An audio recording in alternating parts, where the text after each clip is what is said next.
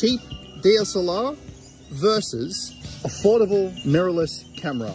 I've got here with me a Sony a6000 with its 16 to 50mm f3.5 to f5.6 pancake lens. And we're going to be comparing that against this DSLR, the Sony a300.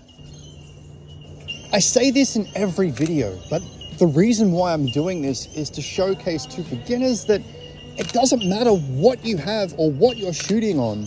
It's not the equipment that matters. All that matters is the creativity and the person behind the camera. If you agree with me, hit that subscribe button and let me know your thoughts down below.